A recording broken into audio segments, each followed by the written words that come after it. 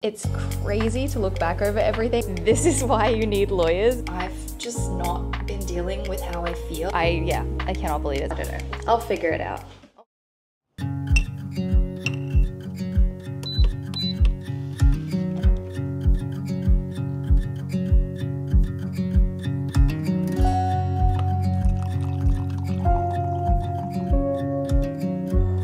Good morning. I did something really silly and bought myself a new coffee mug, but how cute is this? It screams spring. This is from the brand 10 Strawberry Street. I do have another one of their mugs. They make the most beautiful floral mugs, although I do think they are a little big. Like my coffee seems a little watered down today, which is not great, but they're super cute. I picked it up from TK Maxx the other day, which it's TK Maxx here. I think it's TK Maxx in the UK, TJ Maxx in America, and Winners in Canada. And I don't know where they normally sell this brand. I've seen them on Amazon, Wayfair, and Walmart, but they don't seem to have like a specific collection somewhere. They just always end up in the TK Maxx's, TJ Maxx's, and I love them. So I now have to fit this into my luggage somewhere, but I love it, and I'm kind of really glad that I got it. In today's video, we're going to be doing a few things to finalize up my visa so that I can eventually get on a plane. But for today, I'm going to have a productive girls' day with Erin at her new studio. So let's go.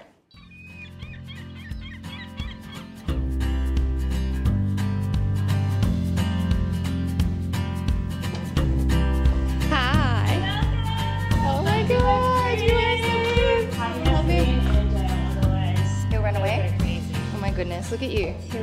You're so cute. Welcome to my crib, TV. Oh my God, stop. Hello, welcome. Welcome to my studio. So we are still in the process of setting it up. It is going to be a video studio, but there is still a bit of an echo, so we need to work on that. At the moment, we are hiring it out as a photography studio in Melbourne, so if anyone's keen. We have just our paper backdrops here, little set situation over here, set kind of like meeting area. This part over here is pretty much the set that I use for my YouTube channel, but again, the whole purpose is that it's super modular. Like we wanted to be able to shift things around, change things around. I have a dream of getting a bunch of props, like having this huge like props cupboard, and then even having a bunch of different like sizing and different clothing and stuff like that. So content creators can come here and they can just, it's like a creative playground. Sorry, amazing. Beat that.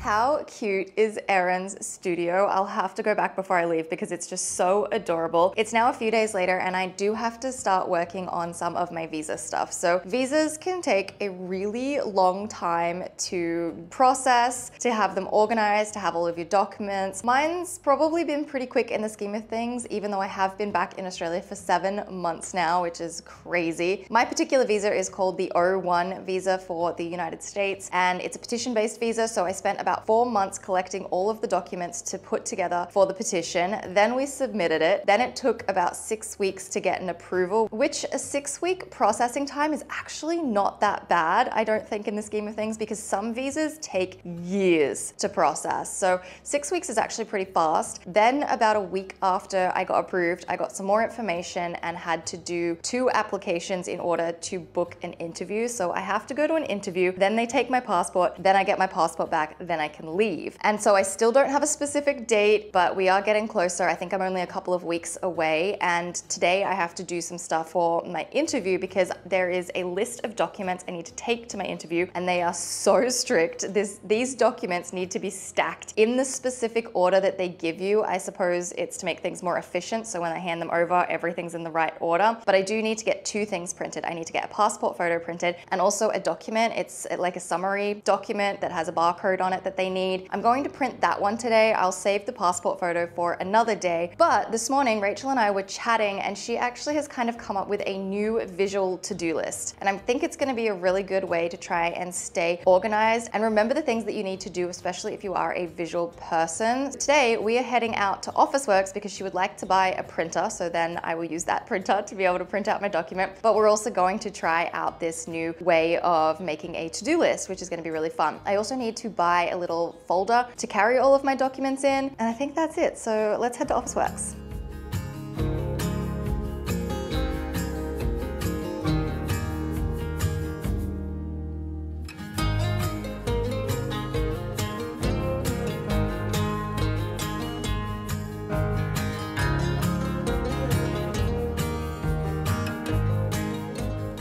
got home and I have been tasked with opening and setting up the printer because Rachel's had to take Luca to the groomers. And so I'm gonna open it out here, but then I will move it into her office and then we can start printing things out.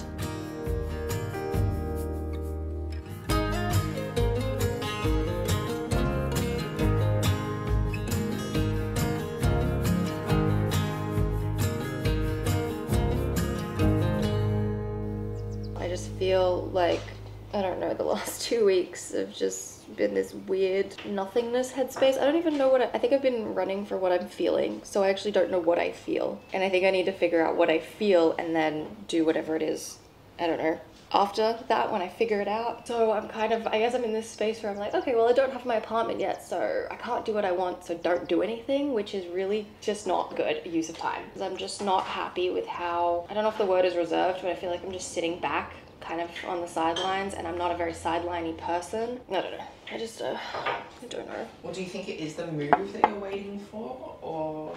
Probably. I mean, I've been waiting for this move for so long that I just sort of have it in my head that nothing can happen until I move. And that's not necessarily true. I can do things now, but it's like this mental block, which is good. This is like a miniature therapy session because you're asking me questions and it's making me think harder about how I feel right now. Yeah, I don't know. I don't know what's going on. From my perspective of what you're doing, it seems like you've put everything on pause. Yeah. And it's like, right now isn't good enough to show, and it's not a good enough story to tell. When it is, and this is the story you wanted to be telling. This is the process, and part of the process is waiting, and part of the process is confusion, and part of the process is looking for things and not knowing what's happening. Like, that is part of the process, and I feel like if you don't document it, you're going to get there, settle into your new routine, and be like, I wish I had a whole part of the story that I missed out on.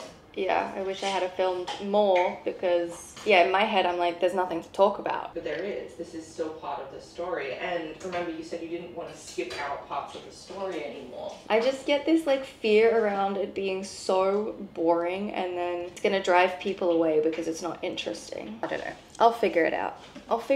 It's time to go and get ready.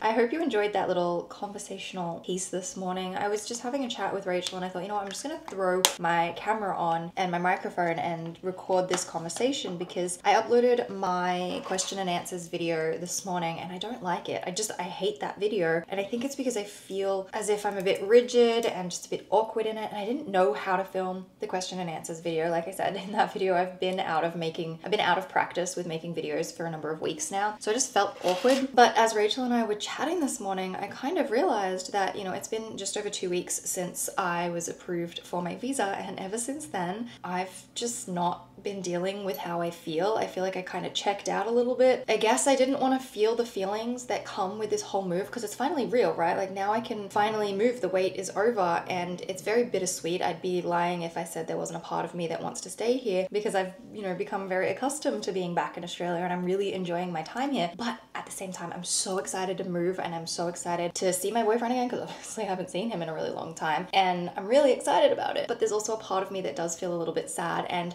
having such a major life move is very, very overwhelming, and I don't think I was giving myself enough space to feel overwhelmed because I've already done this once before. And sometimes I do this. I get really hard on myself and I expect myself to just deal with things, especially if I've already been through something similar. But that's not really how this works. I definitely have a lot of feelings around my move that I need to think about and feel them in order to process them so that I can move through them. Otherwise, just suppressing them and pushing them off to the side, I'm not going to be able to show up on camera feeling normal. I'm going to be weird and awkward, and that's not fun for anybody. And it's not fun to make videos when I feel like there's so much tension behind how I feel, and there's a lot of tension when I have to turn on the camera and think about what I've got to say. Whereas when I just let the thoughts and the feelings out and let it flow, everything is just so much better. So I think I have a lot of feeling to do now, and I am going to pick up sort of where I left off the other day. I set up the printer. It's under Rachel's desk, which is just here below me. I do need to still print out that document. I haven't done it yet, but today we're going to head off and go to the markets, which I'm really excited about. I realize I have an absolute full alfalfa moment going on, and I'm not sure if I should just leave my hair like this, half up, half down, or whether I should do something with it. It's really dirty too. I should probably quickly spray some dry shampoo through it. But I'm just, yeah, getting ready because we're going to go down to the markets. I really want to go and have a look through all the flowers because I'm so inspired, and I just want to be able to buy my own bunch, the very first bunch for my new apartment. apartment. I'm very excited about that, but I don't know, I just want to go and indulge and pretend that I can buy a big bunch of flowers today, and I will live vicariously through Rachel while she buys a big bunch of flowers for her really cute apartment.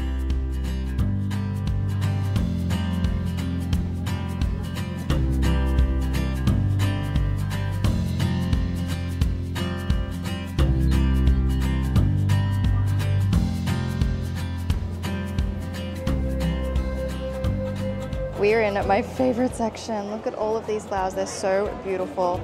I absolutely love these ones. I cannot wait to get into a routine of being able to buy flowers every other week.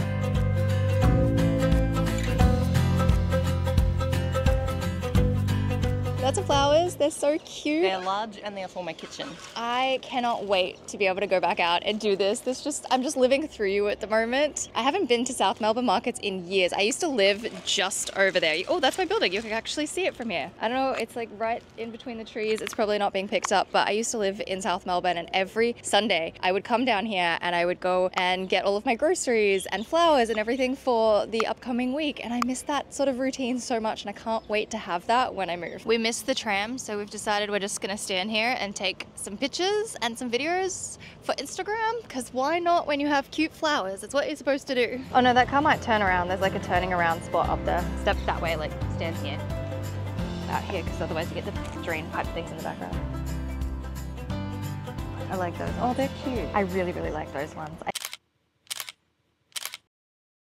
It's a couple days later. Look at these flowers that Rachel bought from the markets. They're so cool. So they're going to continue to open all the way up. I just think they're so pretty. I have no idea what these flowers are, but I just really like them. Good morning. As I said before, it is a couple of days later. I had to write the entire day off yesterday because I had the biggest migraine. It was so painful, so I did not do much of anything yesterday. And I started tracking my migraines in January, and it's definitely hormonal. It happens basically every month, and they're just getting so painful. Thankfully today it has eased off. I know that right now somewhere in the background, Toast, she's right there, has the zoomies. She's in a crazy mood right now. But there she goes, it's so cute. Yesterday I still did have a back and forth conversation with my lawyers just to confirm what documents I do need to take to my interview next week, which I am starting to freak out about. I was filled with anxiety this morning, more anxious today than I have been in a really, really long time. And I'm just stressing over irrational things like I'm gonna sleep through my alarm and I'm gonna miss the appointment, or my passport is gonna get destroyed, or something's gonna go wrong and I'm not gonna be able to go through this last stage and everything's gonna be delayed by months. I'm just really stressed about it at the moment. Thankfully, the anxiety has eased off a little, so I'm not feeling too bad right now, but like I can still kind of feel it in my chest a little bit. Like I don't feel great today, which is kind of annoying. But I did find out that I have so many documents to actually print out. They suggested that it's better to take more than what you actually need, just in case they ask for any supporting documentation, and then you have it all there with you. So I am going to be doing a lot of printing this afternoon. I may end up having to buy Rachel some more printer ink because I actually need to print a document that is, I don't know how many pages long it is, but it's pretty significant. I've also been writing a to-do list in my notes app. I am actually so into my notes app at the moment because I can share them with people, and I've got one full of apartment stuff that I have been sharing with my boyfriend because he did go and look at an apartment for me on Saturday, and unfortunately the apartment that I was interested in was already gone by time he showed up to look at it, but he did look at some other ones in the building, and I'm not 100% sure on them yet. So I do have this other list that I am sharing with him, and I think he's gonna go and have a look at a couple more in the next week or so. But I've just been writing to-do lists and notes and just keeping track of everything in the notes app, and I love it. So I have a bit of a to-do list that I need to do. I also have a list of notes of all the things I need to print out. So I think I'm just gonna get on with that right now, and then that way I can get it over and done with, because this is probably gonna take me a little bit of time to just get everything sorted.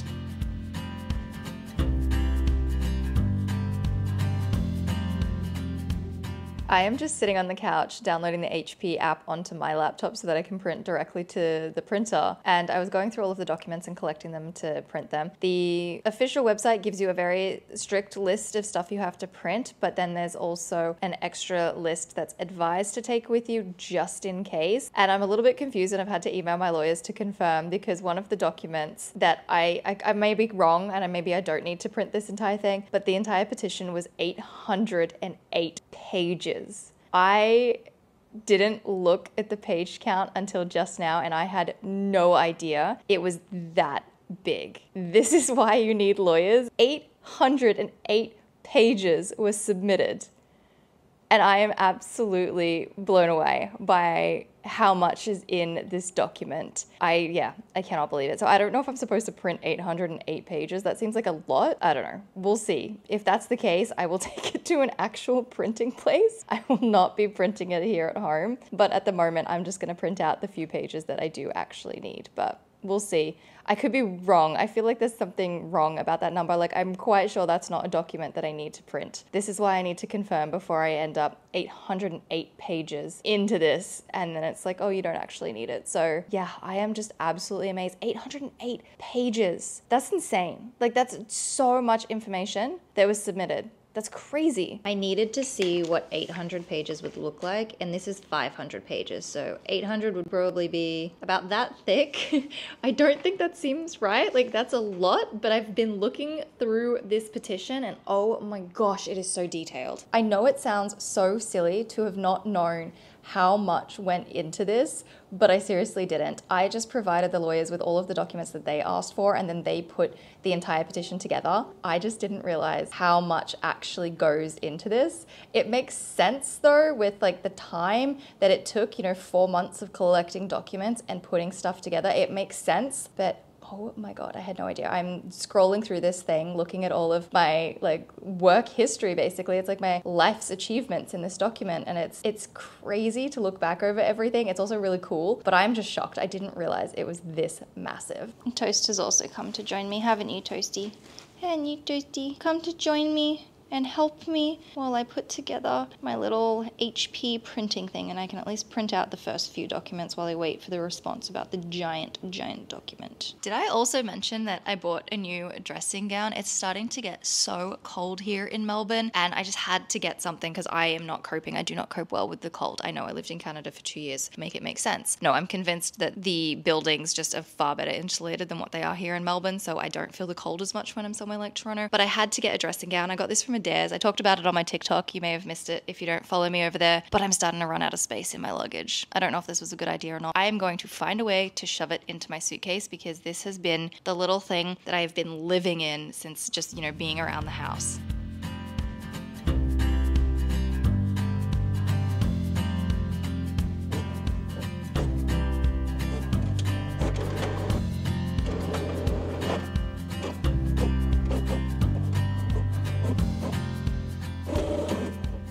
This is the little documents folder I purchased the other day. I love these types of folders for keeping documents in. So I just printed 3 separate documents that will go in here. They were not very large, only 1 to 3 pages each, so not a lot of pages. I'm gonna remove this sticker because I don't like it. And then I'm also gonna throw my passports in here as well. I have my current passport and my old passport. I don't know why they need the old one, but they suggest that as well. So I'm gonna put that all together and have it sitting there and waiting until I can wrap up the last few things to print. I think that's pretty much everything that I can do for my visa today. I'm gonna have to come back in a couple of days and do the printing of the passport photo, and then also determine whether I have to print that giant document or not. So we'll figure that out in the next couple of days, but it's all coming up so fast and I'm so excited, but I'm also so nervous. I need to stop freaking out that something's gonna go wrong, because otherwise then I'll probably manifest it. So I just need to stay positive and just keep telling myself that everything's gonna be fine and the next couple of weeks are gonna be so smooth and I'll be there and everything will work out. So I'm glad that I did that today, and I do feel a little less anxious than what I did this morning, which is kind of nice. I did kind of just get changed. I'm in the middle of getting changed because I'm gonna go out and run some errands, but I'm going to end this video here and then I'm going to restart the next video immediately. So I will see you very, very shortly.